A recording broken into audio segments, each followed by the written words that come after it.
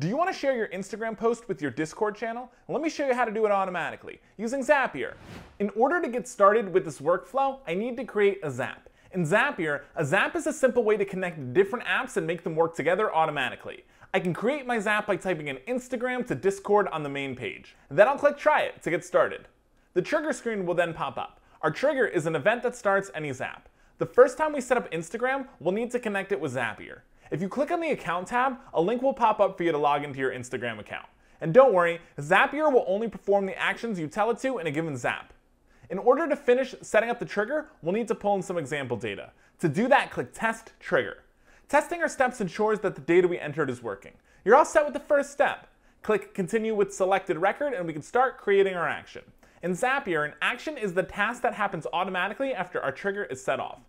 Your event should already be chosen, so log into your Discord account just like you did with your Instagram account. From there, we can start to assign our trigger apps data into the Action Apps fields. I can select from the drop-down menu or add my own text to customize my Zap even further. Once that's complete, I'll test the step. Let's check our Discord account to make sure this worked. Yep, there it is. This is ready to turn on. Now, whenever we post on Instagram, the post will automatically be sent out to our Discord channel as well. I hope this was a helpful demo. And if Discord and Instagram aren't your thing, Zapier helps anyone connect apps and automate work. No coding required. You can sign up and start for free.